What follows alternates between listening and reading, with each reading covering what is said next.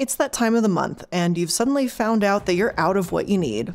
When you waltz into the store to spend an outlandish amount of money for something you physically cannot live without, you're met with a plethora of options. But which one will you choose? Your mind flashes back to all the commercials, all the ads you've seen on TV and on the internet, and surely you don't want to go with the company that uses that stupid blue liquid to showcase its product, right? Like, why are we even doing that in the first place? You seriously doubt that buying from a brand that uses peppy, sporty, excited models in the advertisements will give you the same feeling. But wait, there is one company that seems to advertise its products in a more accurate way: Thinx. The underwear for your time of the month. It's as easy as getting dressed and going about your day, even if your day is just laying around with some fried food and some chocolate cake. Their advertisements are enticing, and the company is run by the girl boss of all girl bosses. And we invented Thinx. It's Thinx. And it's a beautiful pair of underwear that's breathable, washable, comfortable, but also you'll never leak or stain through them. In fact, I'm wearing them right now. I can show you. There you go. Miki Agrawal seems to have won every reward for her company and innovation under the sun. She prides herself on women's empowerment and complete transparency. So far, there's no reason not to buy the underwear, except maybe the price. But in the long run, you might actually spend less because of the stupid tampon tax. The so-called tampon tax. Known as the tampon tax. The tampon tax. Tampon tax. Tampon tax. So, like millions of other people, you decide to go ahead and buy them. What could go wrong? Well, you could find out that everything was a lie. Miki wasn't this magical, awesome, sweet woman trying to make the world a better place. She had been treating her employees terribly for years, was accused of sexual harassment, and doesn't seem to take accountability for anything literally ever. That whole honesty thing, apparently that's a lie too, both for Miki and her company. It turns out that incredible, organic, chemical-free product might not be all it's cracked up to be. Yeah, Thinx wasn't the saving grace we all thought it was, but at this point, are we really surprised anymore? Well, I mean, like, maybe not surprised, but certainly annoyed and frustrated by the entire situation. So what is the full story of the period underwear company that went bad? Let's find out on today's episode of The Corporate Casket. Now, of course, I'm the Illuminaughtii or Blair Zahn. Hello, you can call me either, that's fine, Lumi also works. And before we dive right on into this really disgraceful situation, I just want to give a quick shout out to all of my patrons over at patreon.com/Illuminaughtii. If you're interested in becoming a patron member, the links will be in the description box, in the little Linktree link, literally like wherever it is there. Feel free to become a patron and see what all the buzz is about.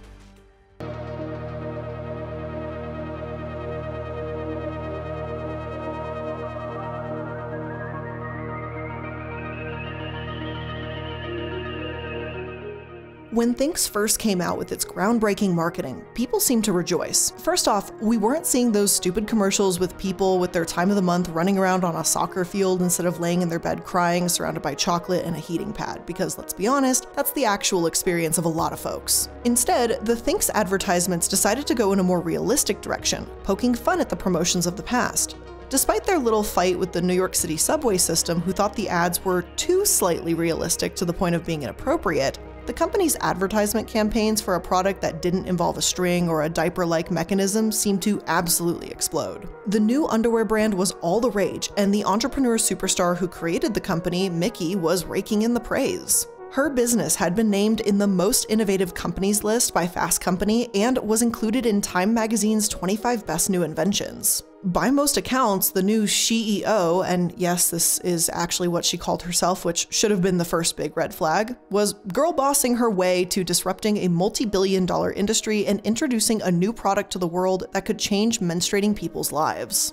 She also developed a plan to donate a portion of all Thinx proceeds to women's organizations around the world.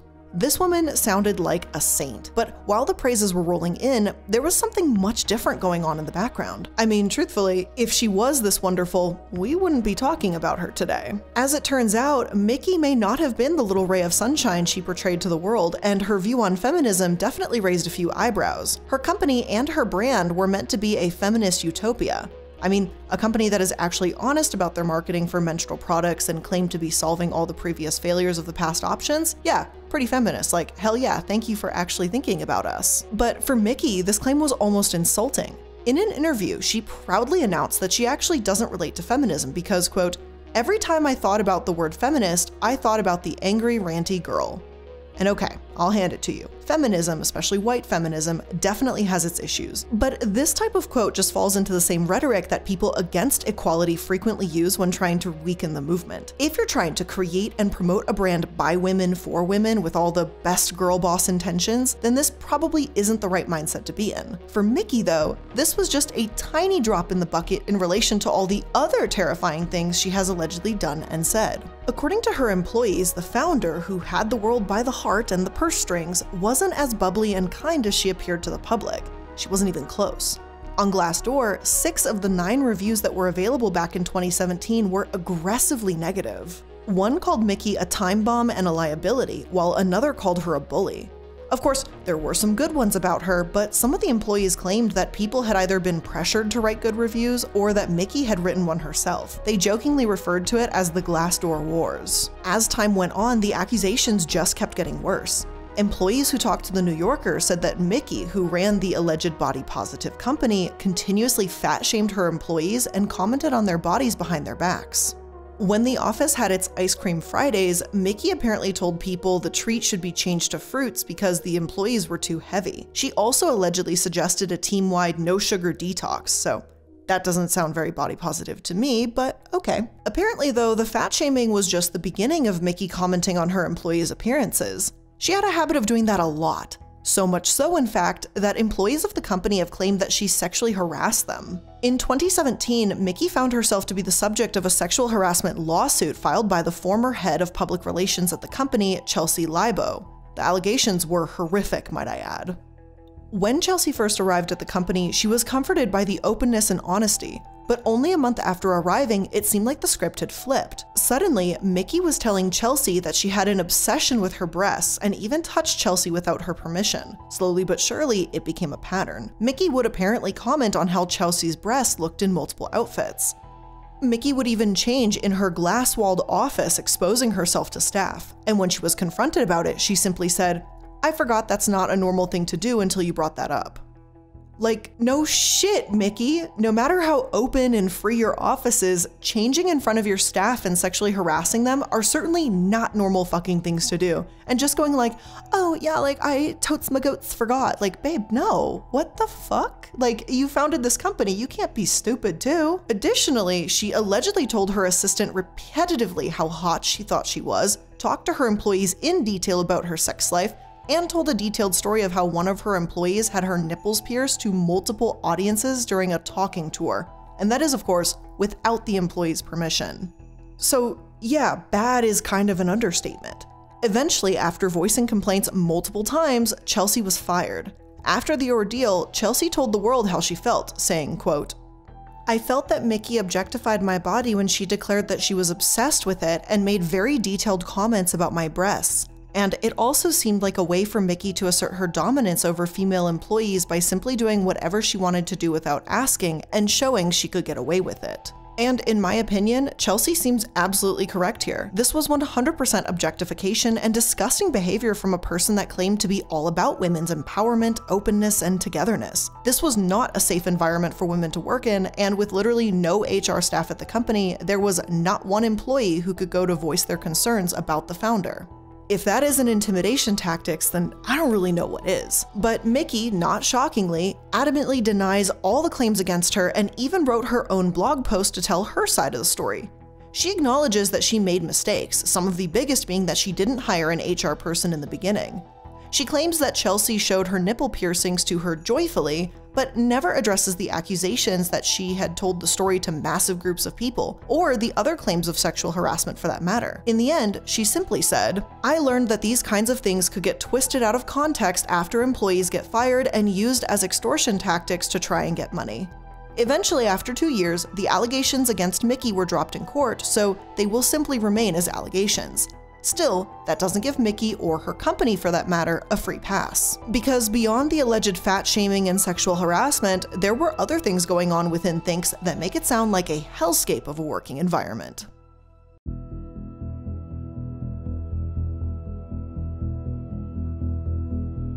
Unfortunately, Mickey's extremely concerning and allegedly super predatory behavior is not the only thing the employees had to deal with when working for Thinx. While many joined because they believed in the mission and the sales pitch of empowerment, they would soon come to learn that that message seemed to be only reserved for their customers, definitely not for the staff. While Thinx was generating tens of millions of dollars in revenue, the staff was apparently being left behind. Many who spoke to reporters anonymously said that they had taken a pay cut or accepted their jobs at below market rate salary. In fact, some say the jobs were paying roughly $30,000 below the market rate. But that's pretty understandable for a startup, and the employees were sure that they would be able to make it up later when they exploded in popularity. But that's not what happened. Instead, people that attempted to negotiate a raise even after taking on higher titles were allegedly dismissed as ungrateful. And as a general reminder, there was no HR department here, so all of this was being handled directly by Mickey. Apparently, when people would come to her asking for a raise, she would tell them that they were young, that they were only in their 20s, and that they didn't need money to live. Money right after getting out of school and moving out on your own is definitely not important at all, right? Like, people can just get through life with a smile and some lollipops. I'm sure the landlord will accept those as rent payment, right? In a pretty ironic twist of fate, there were at least 2 people who did successfully get a raise in the beginning. It was 2 of the few white men who worked at the company. So, interesting. The situation almost immediately got worse when in 2016, a spontaneous email let the staff know that their paid vacation days were being slashed from 21 to 14 days a year, and there was no more health insurance, which before it was cut allegedly cost about $200 per month at the cheapest rate. When the staff had an all-hands meeting, some employees began to cry, but Mickey was allegedly unfazed. Then there was also the parental leave policies. Now, the United States by itself is already pretty shitty at providing parental leave. When looking at 41 developed countries, the United States is the only one that doesn't mandate companies give parental leave to their employees. Isn't that just lovely? But even with the standards for this benefit, which should be a given, being on the damn ground, Thinx still seemed to shock everyone by how little they offered. They were supposed to be a woman-centered company after all. Just how bad was it, you ask? 2 weeks. That's it. 2 weeks leave at full pay. After that, they got 1 full week at half pay, and then you're just screwed, I guess. For those who haven't had a baby or who just don't know, the American College of Obstetricians and Gynecologists recommend at least 6 weeks off work after giving birth. So in essence, Thinx was willing to pay for half of it. But don't worry, they gave the non-birthing parents something too, and it was still awful. 1 full week at full pay and 1 week at half pay, because honestly after that, like, who needs to take care of the baby, right? It can just take care of itself. So you're already paying these people under market value. Some were saying they couldn't even afford birth control. I seriously doubt they were even able to save. Then to top it off, you expect them to either go 3 weeks at least without pay to stay home with a baby, or go back to work when it was physically and emotionally bad to do so. And all of this comes from a company that sold its whole product under a woman's empowerment stance. Clearly, that was all bullshit, and they in no way practice what they preach. And listen, I get it was a startup, and those are hard, and the company exploded quickly. But we're talking about like the bare minimum here. Pay your employees a living wage, give them parental leave, and don't sexually harass them. It's really not that hard. Mickey eventually addressed these issues with the public in her little "Don't be mad at me, I'm a human who makes mistakes" blog post. And don't worry about the minimal pay. She took the team on a magical team retreat weekend to Shakespeare-on-the-Hudson, so that fixes everything. She also proudly announced that almost all of the team was able to get bonuses for hitting their sales targets. Sure, they didn't get market-based pay at first, but the bonuses at the end of the year made up for all of that. Except it didn't. She casually didn't bring up an explanation for the horrid parental leave policy either. Eventually, all of these things would come to bite the company squarely in its ass. 10 people quit the 30-person team, and Mickey, thankfully, stepped down as CEO. I'm sorry, CEO.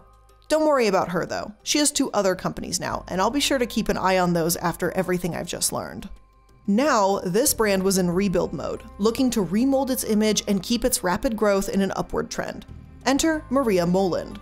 The new powerhouse executive came in to save the day and save Thinx from certain death. She hired 2 human resource employees because, obviously, beefed up the benefits package, and changed the family leave to 12 weeks fully paid. That sounds a hell of a lot better and makes a lot more sense for a company with this type of branding. This new working environment saved the company from the brink of disaster and doubled the staff. Because, and I know this is shocking, people want to work for companies with good benefits, good pay, and a good mission. I know, it's kind of crazy, but it's a thing. I'm just shocked at this completely new revelation. While you may think, though, that this is the end of the Thinx story, you would be wrong. Sure, their company dynamics had improved exponentially, but what about the product? Well, as it turns out, the magical period panties had some pretty serious problems of their own.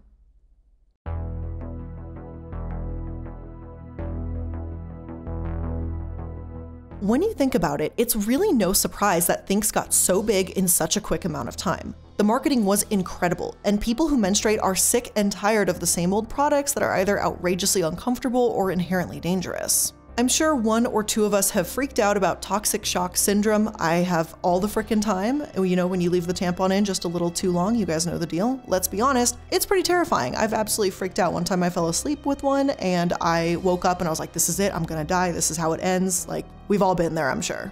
So when Thinx came out with the most elegant period product most of us had never seen, it's not really surprising that people ate that up. It couldn't be more simple. Just throw on some underwear and go about your day. It was the stress-free period protection. Their advertisements had made people believe that the underwear was safe, healthy, and sustainable. Not usually the words used for period products, right? But there were some issues. First off, how did they even work? Now, if you Google it, you would assume that, yeah, they're great, because influencers exist and people get paid to promote products. However, there was one review I found that was incredibly in-depth, might I add, that made me start to think a little bit differently. The independent reviewer said that Thinx was not by any means a free-flow product, meaning it couldn't replace the other items you were using, it was just meant to be used in addition to them. Then there was the price, which was admittedly pretty steep. 4 pairs of underwear cost a little more than $100. If they worked well, maybe it was worth it, but if they didn't, then not so much in my eyes. But the review is really the least of the concerns when it comes to Thinx. What's even more concerning is their safety. Remember, they were supposed to be sustainable and safer than what we've had before, but soon it was discovered that this wasn't necessarily the case. In January 2020, Sierra Magazine published an investigation that found PFAS in the crotch area of Thinx underwear. PFAS are human-made chemicals that do not break down and are linked to multiple health issues. These can range from a disruption of hormonal functions to accelerated ovarian aging and period irregularities. For pregnant women, PFAS has been associated with a plethora of problems like high blood pressure and preeclampsia. So in essence, they're not something you just want to be exposed to for a long period of time. Plus, since they're kind of forever chemicals and they never break down, our bodies can't metabolize it either. Of course, Thinx sprang into action to deny this and hired 2 consultants to dispute the findings. Shortly after, they did a little editing of their promotional material. No longer did it promise that PFAS was nowhere in their underwear, now it simply said they were free of PFOA, which is a little suspicious, a little weird.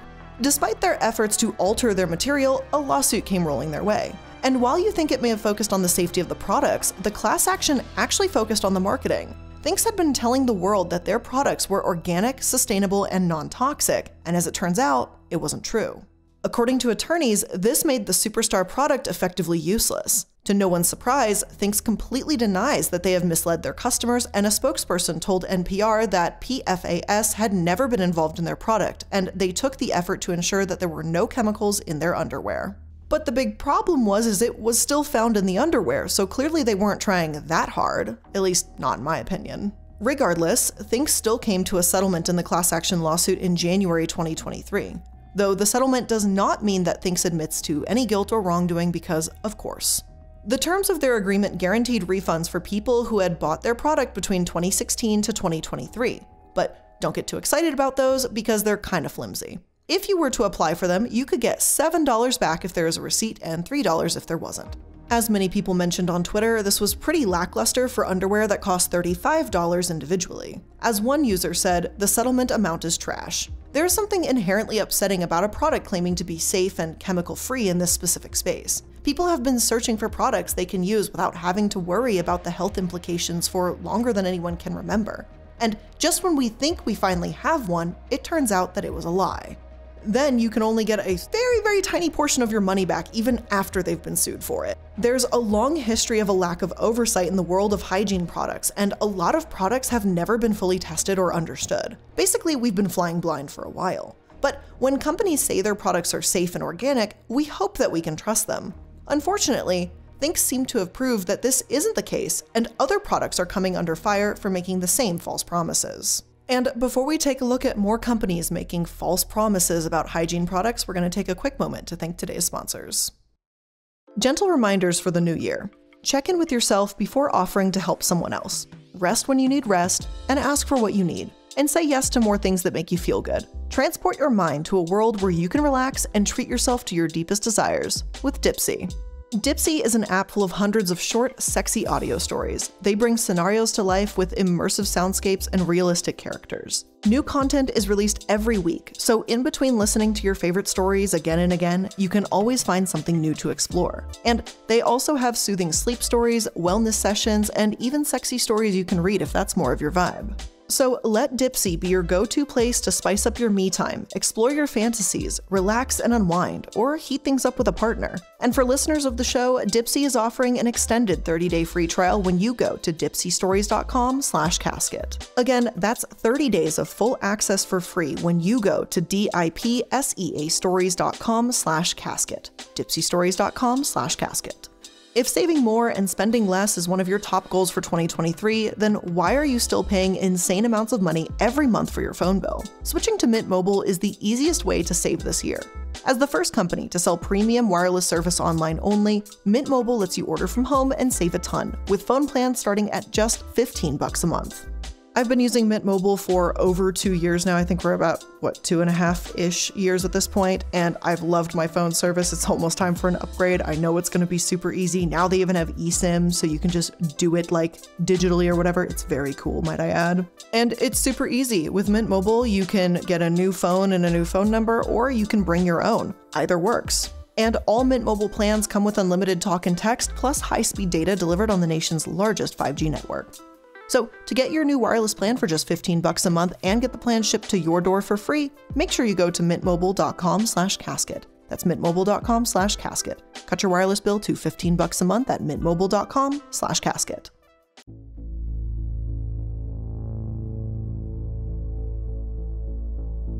Now listen, I know we're all sick of tampons and pads. They're uncomfortable, they're dangerous, they're not safe for the environment. So we're looking for new and interesting products. Companies are aware of this, and the market seems to be growing every second. But all of those safe alternatives have hit quite a few speed bumps. Newsflash, pretty much all menstrual products suck. I know, I hate to be the one to drop the news on you, but unfortunately, I don't really ever share good news. For example, there's the company Lola, which sells a line of organic products. Started by Jordana Kier, it's an alternative to tampons full of dyes, synthetic fabrics, and fragrances, which, quick side note, why do we even need to do that in the first place? We're just looking for functionality. Not everything has to look pretty or smell good. When Lola came around, they promised to fix that issue, and as an added bonus, they have worked with organizations working to end the sales tax on menstrual products. Regardless of what I'm about to say, this shit really needs to happen. But unfortunately for Lola and their customers, despite all the good they promised, they might have fallen flat. In July 2021, a class action lawsuit was introduced that claimed Lola tampons could unravel at the least opportune moment. Allegedly, the products don't have the protective coating that stops them from falling apart while inside. One woman says she bought the products from Walmart and upon first use, found they had disintegrated and left pieces of cotton behind. And I'm sorry, but that sounds terrifying. This lawsuit does seem to still be pending, so we will have to see what happens there. Now, there is another lawsuit against Procter & Gamble that was filed in 2022 claiming that their 100% organic tampons included titanium dioxide. Kotex, who sold their own type of organic and safe product, recently agreed to a $7 million lawsuit for selling defective tampons. Basically, if you look up the words tampons and lawsuits, you'll get a couple pages worth of companies that have been sued for defective products or false advertisement. It's upsetting to say the least. Now, you may have been one of those people that turned to the menstrual cup in recent years. And while they may seem messy as hell, it's easy to see the appeal. They can be washed and reused. That's great for the environment and wonderful for your wallet. Because we all know that menstrual products cost way too much money. But are they safe? Well, kind of. Unfortunately, the cups are still associated with TSS or the toxic shock syndrome, but the risk is way lower than with a tampon. However, you are more likely to experience some irritation, and the cup could possibly suction to your cervix if you're not careful. It's rare, but it's possible. However, I don't find the list of lawsuits that I do with underwear or tampons for this product, so it seems that this might just be your best bet if you're uncomfortable with a pad. Unfortunately, it still seems like we're pretty far away from getting products that are completely safe, reliable, and hopefully not expensive as hell. I hope whoever creates it does it fast and doesn't torment their employees in the process. Maybe one day we won't have to worry about health implications of simply trying to survive during the already miserable time of the month, but I won't exactly hold my breath. And with all of that being said, that is where we are going to end today's episode of the Corporate Casket. I hope you learned something new here today, and if you did, make sure that you're liking, following, and subscribing to stay up to date on all the latest episodes. Thank you so much for joining me. I really do appreciate it. I know there's 1.5 million things you could be doing, and yet you chose a couple minutes here with me, so thank you so much. As always, I really appreciate it, and I'll see you in the next one. Bye!